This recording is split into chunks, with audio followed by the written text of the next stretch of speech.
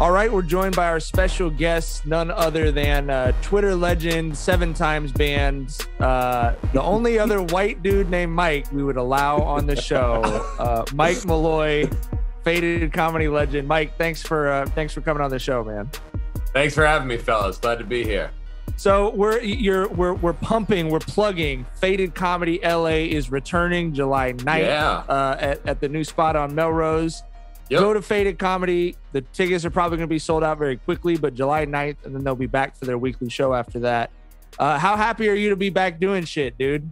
Dog, it's great. I've been stuck in the house for 1.5 years just talking to myself, so I've got a lot to say, and some of it's been good. So, I was figuring it out. I was in Denver this week because we just launched Faded Denver there.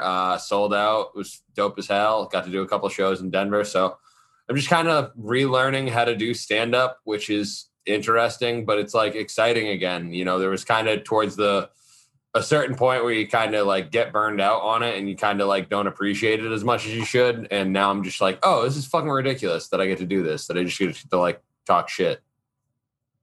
It's fun. So Mike, man, you said you're getting back in the groove of stand-up, and I'm always interested in how certain comedians view stand-up. Like, Chappelle has said that he wanted to get his rhythm back by like doing stand-ups. Like, we've all heard about the legendary Chappelle stand-ups where he just pops up in some fucking club in Cleveland and just rocks out for like 3 hours straight, right? Like, and he kind of viewed that as like, getting shots up in the gym as a basketball player. So how do you approach stand-up, and how has it been getting back into the groove of that?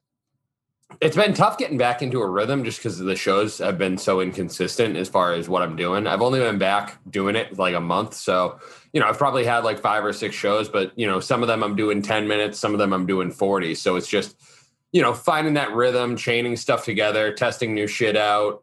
Friday or Saturday was it. I had 3 shows Saturday night and, in front of fresh audiences each time. It was 10 minutes each time. So that was like, doing, each one was like a different rep. Like I got to mix in some different shit, try some different shit out, figure out what works, tweak stuff. But like by the time that 3rd show came around, obviously it's kind of a little different because the audience for a 3rd show is usually maybe not as great as the 2nd show. But, by that 3rd show, I was kind of like sharpening the tool and making sure it was cutting. So is that the rule? Is that the later it is, the more an audience is just total fucking shit heap or what? It depends. I mean, for the most part, and it's crazy because Saturday we had, there was a 6 o'clock, 8 o'clock, and 10 o'clock show. And there was a bachelorette party that showed up. And usually those are absolute nightmares at comedy shows because they think that they are the comedy show. And luckily they were on their best behavior. They couldn't have been better. But it's also because they were probably the first stop of this bachelorette party. And then they went and terrorized someone else. God bless them, not us. So it was fine. And there was, everybody, especially Saturday, or actually, all the shows, everybody was super respectful. I think everybody's just kind of like appreciative about being back. And I don't think anybody's out by mistake right now. I think anybody that's like going out wants to be out and is like elated to be out. How does it feel like to bomb a joke, or to bomb a set? Never happened. Wouldn't know. No, of course. Never happened. Like coming back from that has to be somewhat, is it difficult or is it just like, just like missing, it's like Giannis airballing a free throw, like, fuck it, I get another one. It's same mentality. And, before I came from a sports background before doing stand-up. So it was, that closer mentality of just like, all right, learn from the thing, but like, don't like let it hang over you because 90% of the shit's about confidence and just like acting like you know what the fuck you're talking about. So if you can just do that and kind of like, obviously like there's something to learn from every set, and eating shit you can learn a lot from, probably more than many comics have said that you can learn a lot more from eating shit than you can from having a great set. But I try to avoid it. That makes sense. I wanted to ask you, like, in my experience with stand-up comedians, they're never, no one's ever a stand-up comedian because they're like emotionally healthy, right? Like there's never like everything's great, I'm super well adjusted, so this is what I want to like put myself through all the time. What was 1.5 years of not being able to do it like? You guys were a lot more responsible than other comics. And I appreciated that you didn't we're just doing Zoom stand-up for a year and a half. You guys tried interesting shit like the drunk spelling bee. You did different stuff, but it's very different from being in front of a live audience. So just emotionally, what was that like? Well, a lot of it was just kind of staying sharp and like talking to another person. Like, you know, instead of just putting around the house, talking to myself, saying things to myself, I'm bouncing something off another person. We have a chat that kind of gives me feedback on if what I'm saying is funny or not. So it's not like real time, like laughter, but like I know if what I'm doing's entertaining sort of based on the results that we're getting. And, you know, I really liked, you know, like you mentioned, we pivoted right to, you know, at first we were doing the live streams with just comics talking shit. And then after a while we were just like, all right, this isn't, I'm bored of this. I've talked to everybody. What else do we want to do? And then we pivoted to the, you know, Faded Happy Hour where we were having bartenders on, and, you know, we knew how many bartenders were out of work. So we'd have them on, and most of them were making, you know, $100, $200 just coming on the show and teaching us how to make drinks. So it was cool to just kind of like keep that tool sharp and keep talking and, but also like not risking dying over this. None of this seems worth dying over. So I tried to not. There's a lot of people that before this shit started were like, I'd die for this shit. And it's just like, well, then go ahead. Do it. Let's see how that works out. It doesn't sound like you have much. It sounds like, you know. Everyone knows what they're willing to die for now. That's like a line everyone now has in their head. Like, am I willing to die to see my mom? Yes. Am I willing to die to go to no, I don't miss the movies that much. Like, yeah, it is just like, you know, right when the shit happened, I know, you know, the tipping point obviously for us was the Gobert thing when they shut down the NBA. We were like, hey, we got to shut this down. Because earlier in the week, I know we had been talking to our venue and being like, hey, like, we're kind of worried about this. And they're like, oh, I don't think you have to worry. And then the NBA shut down and we're like, we're worried. We're canceling the show indefinitely.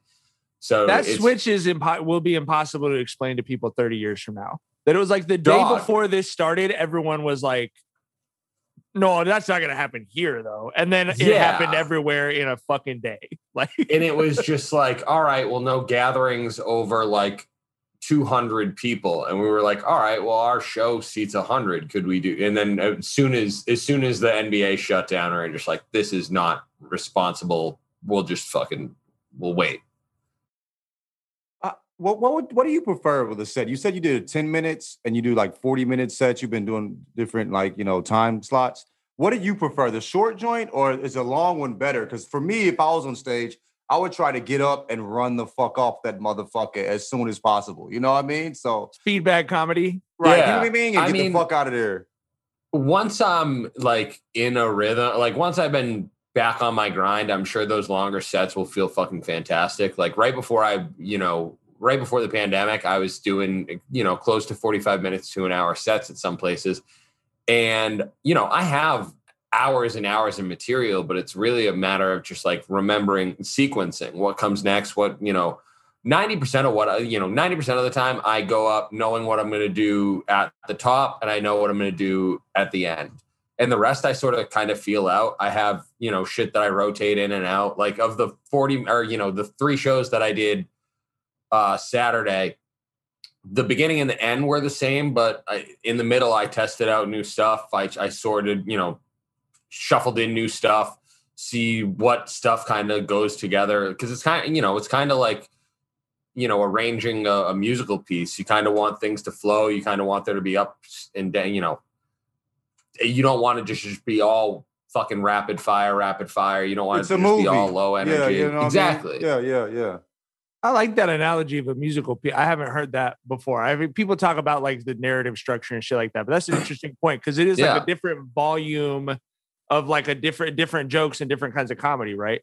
Yeah. I mean, it's probably, you know, similar to like arranging an album. You kind of want it to have, you know, a start and a finish, and you want there to be, you know, you don't want to put 4 slow songs in a row and then 3 really fast songs after that. Right. You fucking people shit up with that, you know? You got to get, it's about rhythm. It's about, you know, like I said, you know, having confidence up there and just kind of feeling shit out. Cause you know, what's going to work in front of one audience might not always work, but like for the most part, funny is going to be funny. And if it's good enough, it'll work. But then there's also some people that just aren't gonna like it. So how's the experience of like testing that material out, like real time? Because if you're like a musical artist, you're in a room with a few people. If the shit's trash, they tell you it's trash, and those 3 people are the only people that know there's trash. You know what I mean? If you're in front of like 50 people trying to figure some shit out, that seems a little different.